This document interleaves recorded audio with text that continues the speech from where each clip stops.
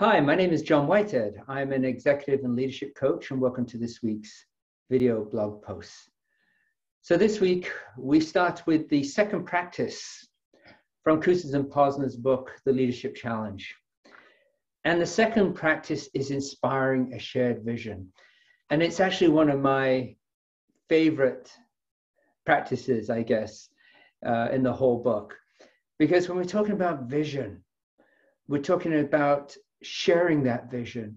We're talking about motivating, encouraging, and being enthusiastic about what we're doing, whether it is as a leader or for the organization as a whole.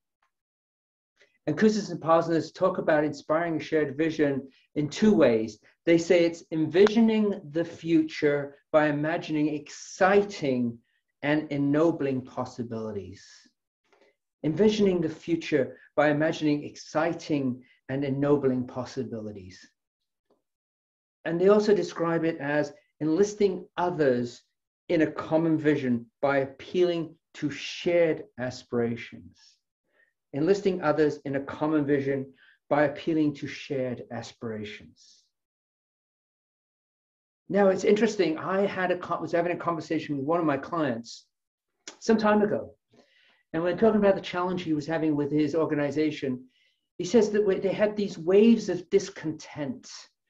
And what a visualization that I had. That at some points, the team is up and they're motivated and they're inspired. And other times they were down in the doldrums. And it was challenging for him how to get people, how to keep that even keel. Or, be always on the positive, the upside. And one of the things I noticed when I was talking to him was that he was always really enthusiastic about his organization, about the work they were doing. In fact, it was interesting. You could see his eyes light up when he talked about it.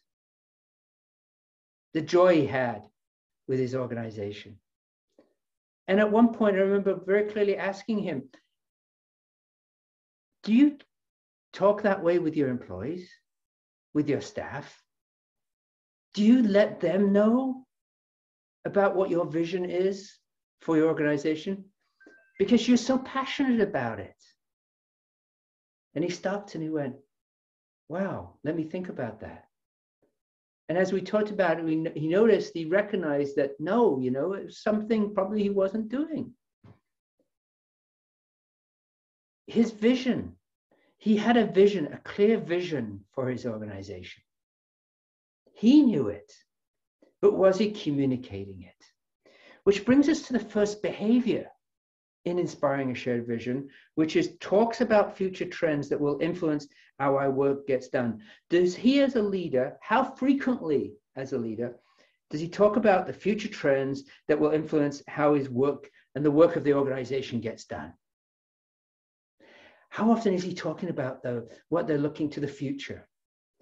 He's an industry that's always changing, that's rapidly changing. Is he letting them know what his vision is and how they're going to reach there? Is he engaging them in those conversations? Are you engaging your staff as a leader with your team? Are you engaging them in those conversations? If I was to ask the people you report to how frequently you do that, what would they say? Think about that. Your vision. Being able to communicate that. What is your vision? Let's talk about that next week. Thank you very much for watching me this week, and we look forward to talking to you again. Take care.